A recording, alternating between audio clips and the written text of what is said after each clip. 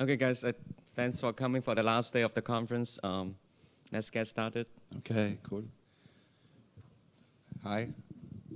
I don't have my name up there, but I'm John. I'm going to talk about Tetragon. I got 30 minutes, right?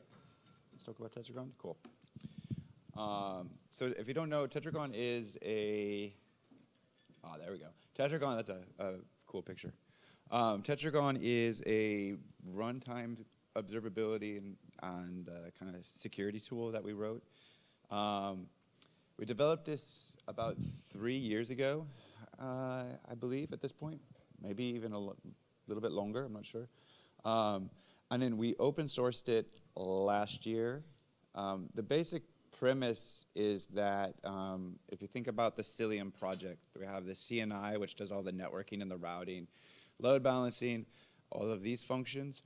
And what people were also asking for is like an observability platform that pulled in all the Kubernetes, all the cloud native information, and then using BPF, so they want low latency, low overhead, and then the ability to sort of aggregate and collect all these statistics from the system. So you can think there's a lot of processes being executed and exited, and they want some way to pull all that data out of the system and then put it in some database or in some SIM or some Splunk. I'll show a couple of examples of things that we can build on top of this. I've got a couple of Splunk dashboards I can show that are actually, we're actually running on our clusters, but they're kind of mimicking what our customers are using. So I can share a couple of those. They basically use the output. And this is just kind of a fun graphic that we share sometimes, usually for higher level talks. But you can see there's an agent and a BPF piece, which we would kind of expect that then hooks all the different parts of the stack.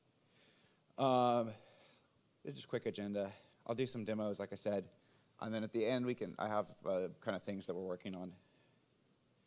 All right. So the first question is is why do people care? Like, what do you want to do with Tetragon? And I talked briefly about that, but one of the pieces you can think of is I want to know everything that's ever executed in my cluster.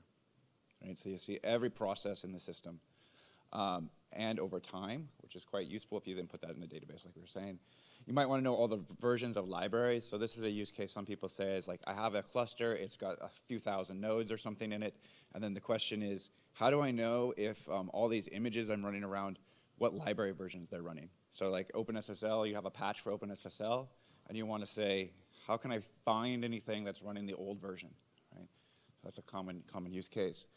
I have some other things over here. There's a lot of networking stuff people like to do. They want to collect all the networking statistics, latency, bytes, packets, histograms of all these things because those are useful, P99 latencies, all this kind of good stuff. File access, and so you can go through the list. There's a handful of things.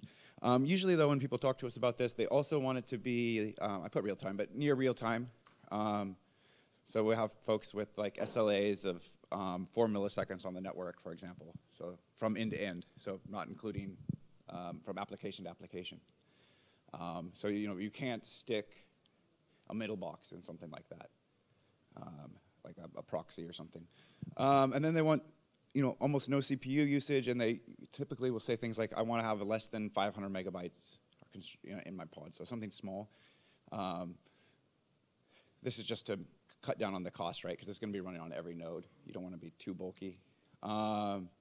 Minimal application impacts. So there's usually this benchmark people will run. They don't want to turn on Tetragon and then all of a sudden be like, okay, now all my applications are 20% slower, right? Like you want to keep things moving along. Of course, there's some impact people are okay with, but we try to keep it as small as possible depending on what we're doing. And there's also offline and online models. So we have some folks that are, for example, air-gapped. You don't have an access to the internet or the network. Sorry, just a quick question. Yeah, so sure. if you have such low CPU usage and memory usage, like why would the application be impacted? Is it because like low latency means that other low latency applications suffer, or? So this is just kind of a high-level slide, but there's really two pieces, right? So the one piece is how much CPU your agent is using. So like collecting data out of BPF, aggregating statistics, and presumably pushing them somewhere, right? So like there's the cost of that, and you want that to be low. Because that's, if you're on in a big data center, you're taking cycles away from something that's probably paying money to be on the system, and we're not generating revenue. And then the The other flip side of that is you don't want to insert yourself into an application with a BPF program and create latency on the application itself. So think like a web server, Apache web server, or like a MySQL stuff, right? If you stick a BPF program in there, you can bring down the latency of like request response on that. Okay, on the application. So yeah, don't attach like probes or something that would slow down.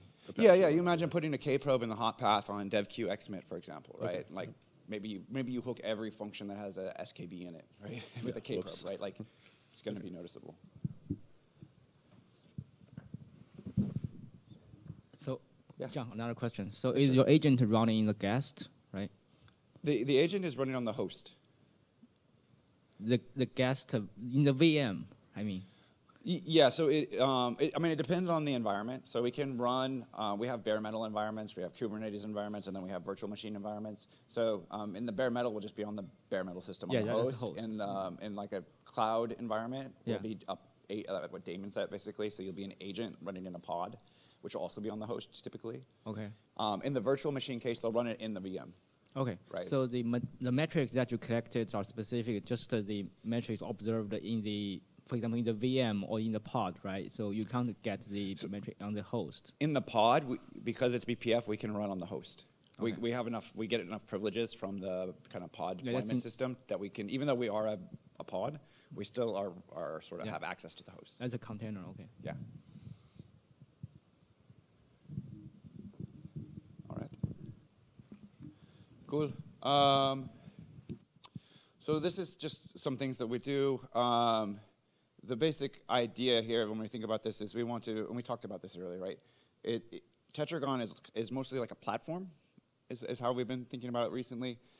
It gives you a mechanism to deploy BPF hooks, a way to aggregate statistics, and then push those into a SIEM or a security pipeline or Grafana. So we have like a protobuf backends and gRPC and JSON logs, and usually people will collect those and then feed them into their security pipeline. Or their alerting systems as well. Just a little bit about the model. So if you think about the threat model, we don't trust the users being a security tool, which is slightly different than perhaps a debugging tool where you might be fine with uprobes, for example. So in general, although we can do uprobes, and we will do the uprobes in some models, we're very clear to distinguish between like security observing and profiling and sort of debugging. The reason is because you can't trust user memory. If you're trying to make security decisions based on user memory, this is going to open you up to any sort of security vulnerabilities. This mostly comes to play if you think about syscalls, right? So if you have a syscall, it has a pointer to user memory. We can read that, but in a general, like in a deployment model, we wouldn't do that. We try to hook something lower in the stack. And even if you're lower in the stack, you need to make sure that you're not looking at user memory, right? If you're in the security mindset, which is right now kind of the main thrust of some of the work we do. uprobes are also there. They're interesting because we've had a few customers say, I want to know if this function in my application is ever run. Because I know it probably shouldn't, or I know something about the control flow. Stack traces will be interesting there, but we haven't quite got there yet. Then the other thing from a design side, like we're really interested in running on larger systems. So we'll try not to do things that won't scale to thousands of nodes. Usually this comes into play when you're in sort of a Kubernetes environment. There's a Kube API server in Kubelet, and you can put watchers on that, right? You can watch for other pods and things like that. But you can imagine if you were to say, like, tell me every pod in a cluster, for example, with 1,000 nodes, you might get the server to tell you, 10,000 things. So those types of things come into play. We always try to fail closed, meaning if you're gonna have a gap for some reason, then let's just fail. This could come into play, for example, if you overrun a map. So we very rarely use LRU maps for this reason. We do for some cases, but you can imagine if there's like a socket statistic, you're gonna either allow or deny the socket. If you can't make the correlation from that socket to the process to the policy, Rather than just say, okay, like a routing system might say, okay, I'll try my best. We generally try to just stop that from happening, even if we can't make that connection. And the last one is be kind to the security stack. This is a big one. You find this pretty quickly once you try to deploy this. The security team doesn't like it if you blast them with, 100,000 events a second or something, right? Like their whole security stack will fall over.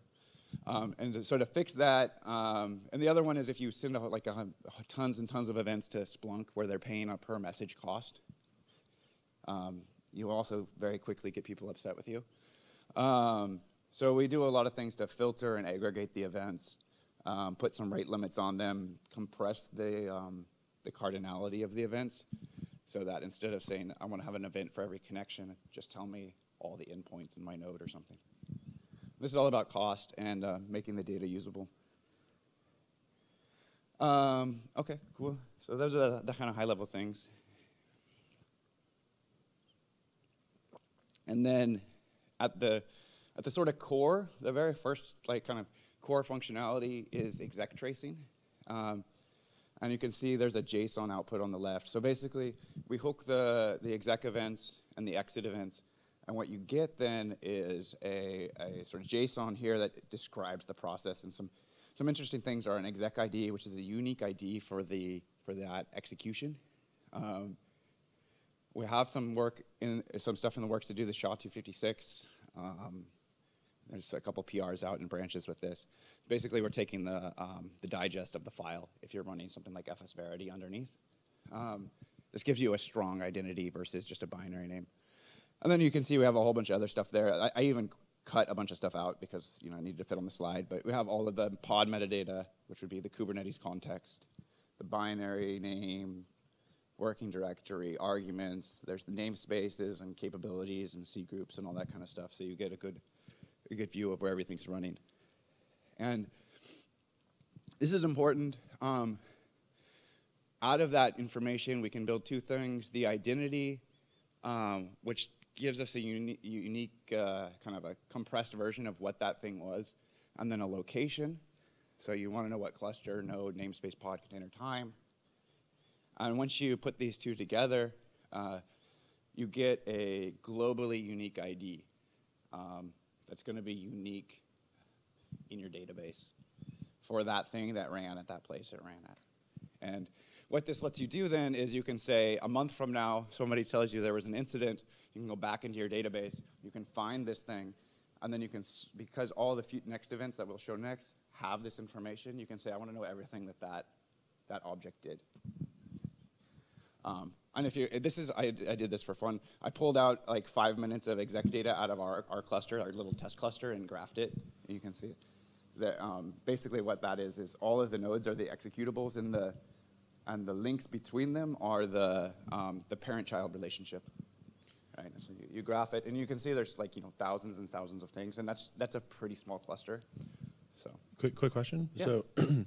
So yeah, when you were first describing it, it seemed like a way to basically like document everything that's happening, which is obviously incredibly useful. Yeah. But then also in the last slide, you said that you rate limit like the events that you send to security teams. So is it both sort of like a way to kind of document everything for investigations later, or is it also a real-time observability tool that like notifies if there's an ongoing incident?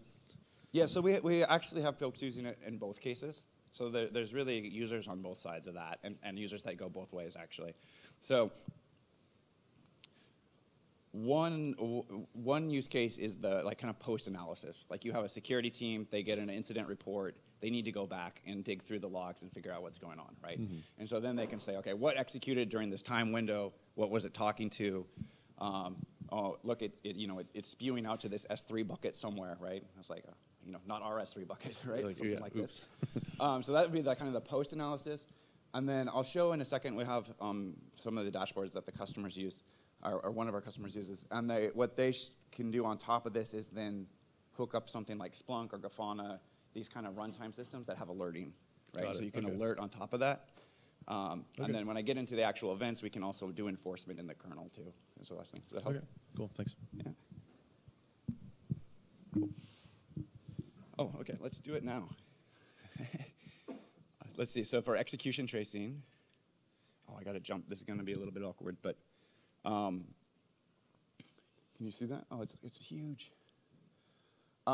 So if you look at this is a Splunk dashboard that mimics, it's not actual customer data, it's our data, but we have a few folks doing this, and when you're asking like, what do you do with this data, right? This plugs into a Splunk database, and then you can do things like show me all the pods with access to the host network namespace in the entire cluster, right? So like with 5 nodes, this doesn't really matter, but if you have 10,000 or 20,000 nodes, you can see how, or even 100 nodes, right? And you want to know what's running here with host access. You can see Kube Proxy, Hubble Enterprise, which is some of our stuff. I don't know what PDSI node is. Maybe somebody else knows. Nobody. Merlin, whatever that is. So you can they break these down. What else do we have in here? You want to know everything in your cluster that runs with capsysadmin. So we can see there's some privileged pod. I think that's probably some privileged the pod. Must be some test thing that we're running. CapNet raw, cluster-wide. So here you get a breakdown. And I think the slice of the pie is how many times it was found in the database over some time frame. If you go farther down, then you want to know more details about this data. You can see here we have start time, the namespace. These are all in the default. The source pod, source image, where it came from, the caps that it actually had, the count. So this is just an example of basically taking all that data that's coming out of the system, putting it in Splunk, and then building these dashboards, right? And then if you're really interested in like how you tie this back into alerting, is there's ways in these tools to say like alert if I see a new thing start with CapNet admin or something, right? That's the gist of that. And I better get moving so that I can do a demo. So if the exec is kind of the core piece that tells you the exec tracing, the next thing is we have this kprobe YAML file. What this does is lets you put kprobes or trace points or trampolines basically on any function that we can attach to in the kernel. Dynamically, without recompiling or restarting the pod through just pushing CRDs around. And CRDs are YAML file configurations inside Kubernetes. And so if you look over here, it's just a spec. You have the call, which is the function that you want to hook. You can tell if it's a syscall or not. We can discover that too, but it's there if you want to be explicit. And then you give it the args. The args are interesting. We could auto-discover the args, of course, but usually we don't want to spend the time to copy all the args, right? Like if it's like a write function, maybe you don't want the 4K buffer included in your message, right? So this lets you tell you what to do. And then the selectors are the filters. And so you can say match PIDs will let you match certain PIDs. This is perhaps could be better, but basically what that's trying to do is say, I don't care about things in the host, I'm just trying to match PIDs in the pod space, which is a pretty common thing to be doing. Forks basically just means we're going to follow the tree of processes until we find one of these. Then we have a bunch of operators on the args, and then an action, what to do. So basically what this is saying, if we just summarize it, it's basically saying if I see anything open etc password, I want to follow it, which will be a trigger to start doing more actions on it. So like start watching more events. People you then use this. These are just some tools people have written on top of Tetragon. There's this, which is just a CLI. It's fun. You can connect to it. I'll show it in a second. This is just a GUI that somebody wrote that shows like the execution trace and then pretty prints some things about what you're connecting to. I'm going the wrong way again. Another thing we can do is file integrity monitoring. I'll just be quick. Here's just another thing. If we hook fd install, almost all kernel file descriptors go through there, so you can start to build a tree or a bunch of events on what files are being opened and closed. There's a dashboard for that. I'll show it in a second here. I'm going to skip ahead. Very similar to the last one we looked at. It's just like I want to see everything that opened etc password in my cluster or something like this. Here's another example of doing enforcement. If you look at the actions down there at the bottom, we have a couple different actions. We have a sig kill and an override. There's a few more. We can also send alerts over DNS or alerts over HTTP. What they do, the sig kill will send a signal to the process to kill it. It does this in the kernel, directly from the kernel. The advantage of doing that is it's in line with the hook. So you're going to kill the user space process. It's going to bring down all the threads. Can't be masked because it's sig kill. And it's going to set the signal so that the next time the kernel checks for the signal, it's going to stop that execution thread. So if you use these correctly, I would say, in this environment, you can ensure things like writes never happen. And I'll show a demo here in a second. Oh, and this is a picture showing the same thing. Why do you need override if you do sig kill? So there are two models, right? Like one model is you want to kill the application. You want it to just be gone. The other model would be like a little bit friendlier, just to return an error. But in this example, you enabled both. Okay, good catch. So there are some things that some paths in the kernel that do not check for signals. So like if you want to stop a syscall, and you want to kill the process, and you don't want to worry about if the path in the kernel has a signal check before it does the operation, and you don't want the operation to complete, if all that makes sense, then you can kill the process, override the thing, which will stop the kernel from running that flow as well. So it's more to like prevent kernel side changes. Yes, not exactly, like yeah. Getting back to user space and Yeah. like returning error. Okay. And I should say, a lot of times we hook just sig kills inside the kernel, like deep in the stack. It's like you don't need to be at the syscall level. You can be down wherever in like a socket create or a socket close or something.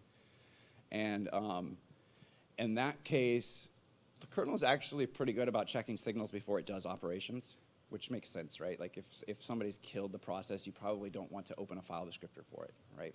So you check. So as long as you put those hooks in the right spot, you can kill the process and the operation won't happen in the kernel, which is both a win from that side. Arguably, depends on the operation, it doesn't really matter if the process is gone. Does it matter if it has a file descriptor? Not really. It's coming. Well, if it managed to mount something, probably it matters. Mount. There are things that have effects like writes, like system like file writes, mounts, things like this. Send packet. Send packet, yeah. This is just a benchmark. So you can see basically what we're trying to show here is like the base overhead, and when you're kind of watching execs and library loads, is quite small on a kernel test. So this is running perf doing J16 on a kernel. If we're monitoring all the syscalls, it's a little higher, but not terrible. With a filter, basically that's a filter to not monitor everything in the system, but just monitor very specific things. So you're filtering out tons of data. And then this shows basically what happens when you don't do any filtering and you run, you just run that command and try to monitor every system call in the system, right? I think I got that right. So basically what we're illustrating here is you really need to start filtering in the kernel or you're going to start hitting that buffer ring over and over again and it's going to be expensive. All right, let's do, how much time do I got? I got 5 minutes. Let's do a demo.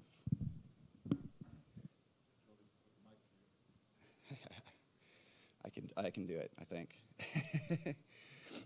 How big is it over there? The biggest problem is the resolution on my screen is small. Okay, good. So let me pull this up just a slightly bit here. So this is our that CLI tool. It's just if you don't give it any filters, it will attach, but without any filters. And you can see my system is doing stuff, but it's not terribly interesting. I mean, like it's hard to see exactly what's going on. So let's kill that. And then let's monitor a specific process so we can monitor curl. The top here is the policy that I loaded for this guy. It's kind of hard to see there. Let's do this. There we go. So I have a policy to do monitor install. What it's doing is checking to see if anybody opens this temp, my secret file I created. It'll then monitor for close events. If anyone writes to it, it's going to think kill them. Yep, sig kill. And then I added some TCP connect stuff just for fun. So that's the policy. Let's see if I can swap this back out. The top bar is just the tool, Tetragon running. I'm just curious, like your customers write those configs themselves, or like they give you requirements and you actually translate that into like function names and stuff? Yeah. So it's internal thing. Yeah. So like this, I mean, Tetragon exposes, this is the interface to tell you what to hook, right? And so you can hook any function in the kernel with this, right? Like by just putting it in that call. I mean, anything that can be hooked, right? Like you get an error if it's inlined or whatever. And then you give it the args. And you give it the actions, right? So you can imagine it's up to the user to build those policies, right? The user of Tetragon.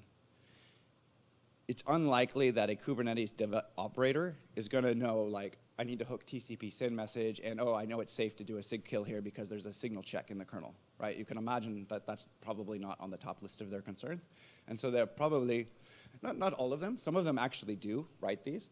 But you can imagine that they would want somebody else to build them prepackaged things to build that they can then use to build those Splunks dashboards. So like the Splunk dashboard was like something we created, gave it to them. They created this dashboard, and now they have all the data. All right, so this thing is running. You can see I was playing with it before here. So if we like do a curl, we should get something down there hopefully. Yeah, there we go. So basically, because of whatever I have set up in the file there, you can see the process starts. It does a curl out to these IP addresses on these ports, does a send message, does an exit. So that's just a basic flow. If you really wanted to get more carried away, you would be tracing UDP, you'd catch the DNS, and all that good stuff. Next thing, because you saw we had that, this my secret thing here. Let's open that. Hold on 1 second.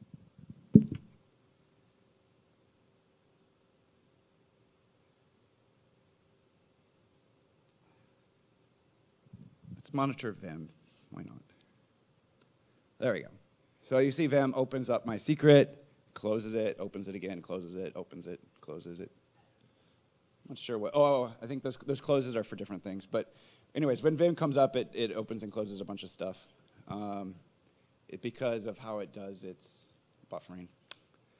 Anyways, let's try to do it right. That was what I wanted to show. Let's do hello BPF. Let's save it. And you can see it was killed because we saw the write. We did a sig kill to the process. There is a signal check in that path. So if you... Can you now cat the file? We can cat the file. We have permissions to read it. We just don't have permissions to write to it. I'm just curious if it made it to the... I know. There you go. No tricks. Works. It works. So that's the demo. And then, as promised, you can see we have some other dashboards here that I just populated up. So you imagine you can take that data that we just saw, right, and then you export it out, and you can do bytes by pod aggregation. You can do egress traffic by pod. And you can see these are the things connecting to various things. You can see the sidecar.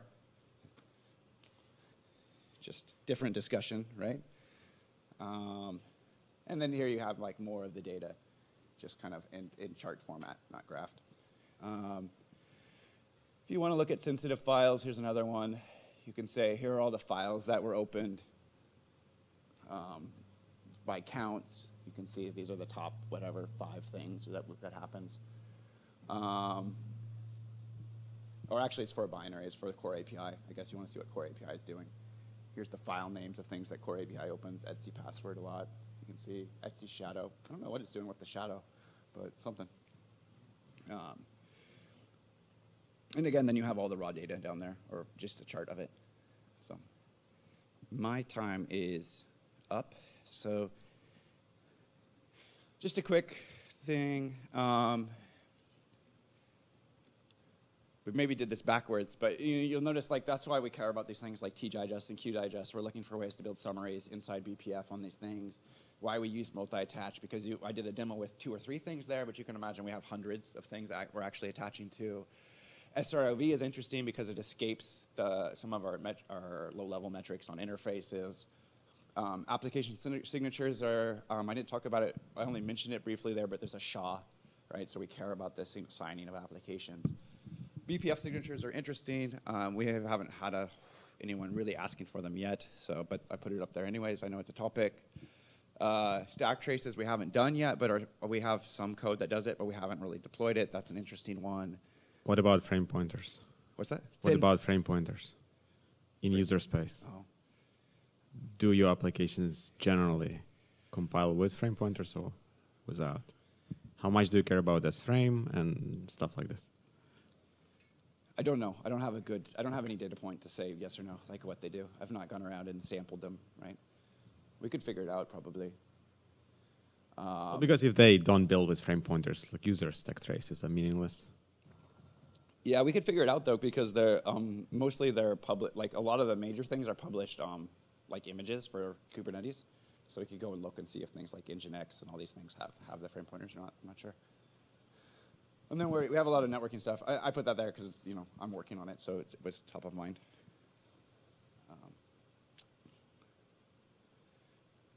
Contribution slide. It's on GitHub if you care. Cilium, Tetragon.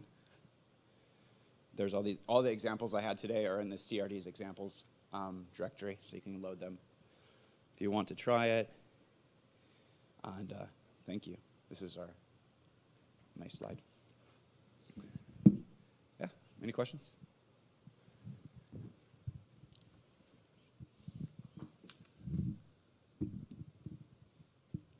No, thank you very much.